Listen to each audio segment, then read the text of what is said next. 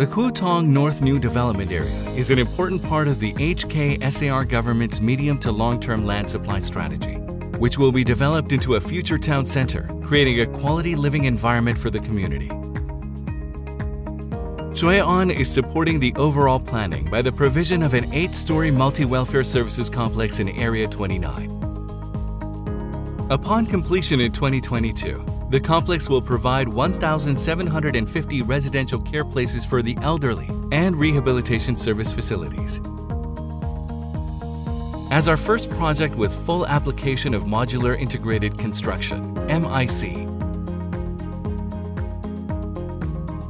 an innovative construction method, the project adopts the concept of factory assembled followed by on-site installation, where freestanding modules, completed with finishes, fixtures, and fittings, are prefabricated in a factory and then transported to the site for trial, installation, and quality checking under the supervision of our engineering team.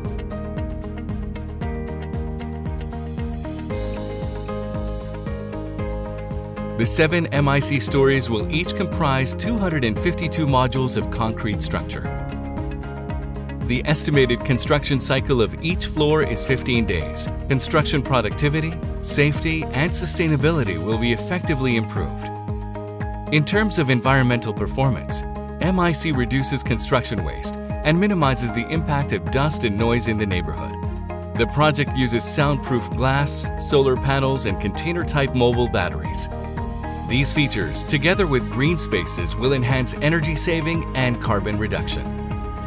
We adopt Building Information Modeling Technology, BIM, where the complex structure is precisely presented in 3D simulation so that the engineering team can foresee possible problems and control the entire construction process so as to improve site safety and operational efficiency. For many years, Shui On has been committed to corporate social responsibility.